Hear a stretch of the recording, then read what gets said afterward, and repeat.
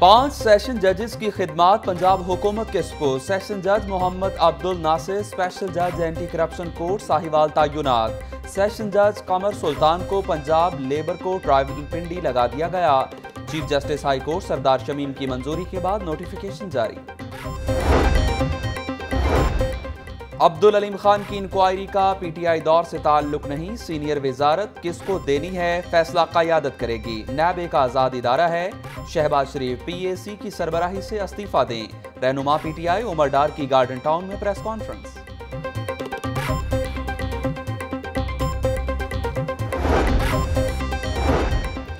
सूबाई वजीर सनत और खजाना की जेर सदारत सरमायाकारी बोर्ड का इजलास। सरमायाकारी कॉन्फ्रेंस के इंतजामात का जायजा लिया। मियां असलम इकबाल कहते हैं दरामदात कम करके बरामदात को बढ़ाना अव्वलीन तरजीह है। विफाकी हुकूमत के दिए गए पैकेज के मुस्बत असरात मुरत्तब होंगे। सरमायाकारी कॉन्फ्रेंस को बामकसद और नतीजा खेज बनाना है।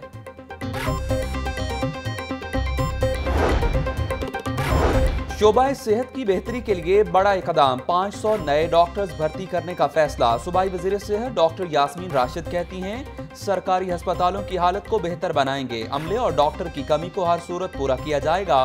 तिब्बी सहूलियात आवाम का बुनियादी हक हैं।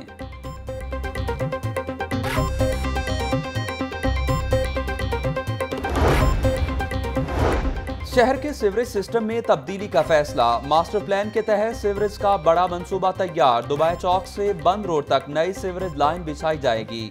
महकमा हाउसिंग ने PC1 की मंजूरी दे दी।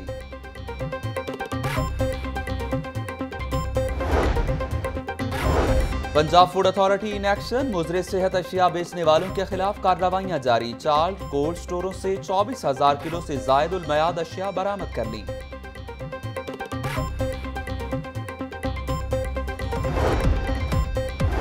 और PSL4 का मेला सिक्योरिटी के लिए 13 रुकनी कमेटी तश्कील दे दी गई। एडिशनल चीफ सेक्रेटरी दाखिला कमेटी के कन्वीनियर होंगे।